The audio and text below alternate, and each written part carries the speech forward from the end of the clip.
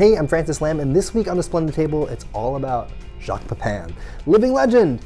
When I do a recipe, I have total freedom. All I have is an idea. We got to spend a day with him in his home. We talked about his beginnings as an apprentice, learning to cook on a stove that was basically medieval, cooking for presidents and kings, and then coming to America and frying clam strips at Howard Johnson's.